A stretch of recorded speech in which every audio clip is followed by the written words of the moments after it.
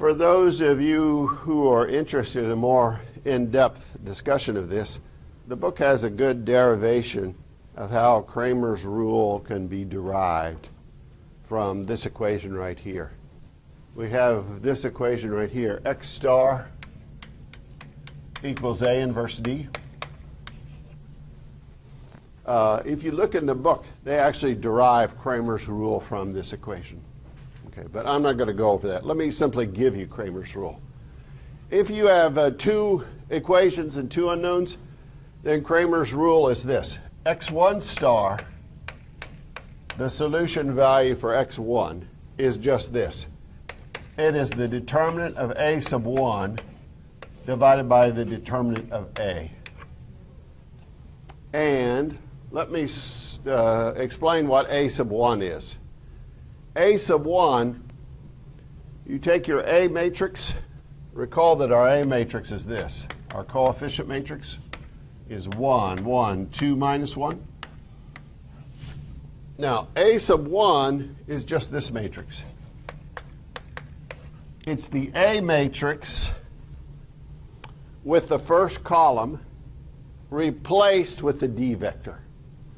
Here is the D vector over here.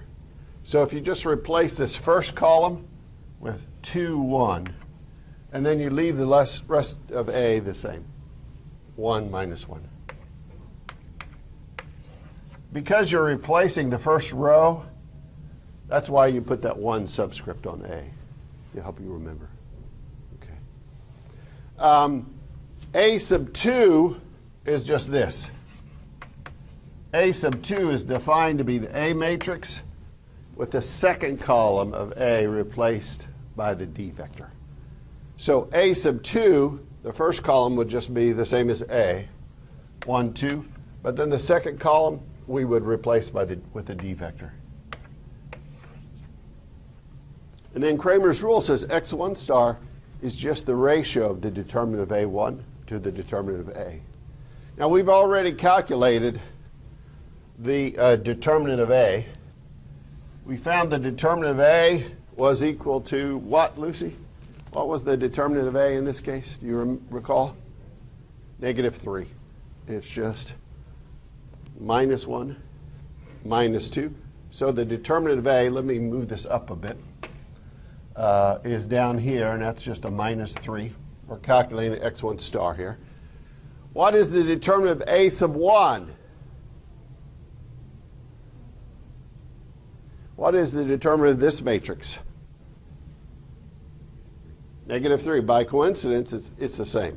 It's 2 times -1, that's -2, minus 1 times 1, 2 minus 1, -3. So we have -3 over -3. x1 star is 1, which is what we found before. Now, x2 star is just a similar formula, except it's the determinant of A2 over the determinant of A. So x2 star is just this.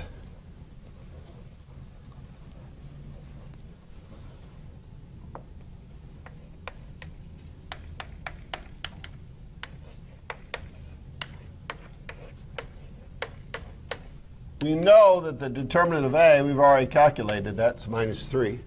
That goes in the denominator. What is the determinant of A sub 2? It is 1 minus 4, -3. So again, it's -3 over -3. x2 1 star is 1, which is comforting because that's the same solution we got using the inverse method. If you don't get the same answer, you should be troubled. That means if you do it both ways and you get different answers, that means you made a mistake.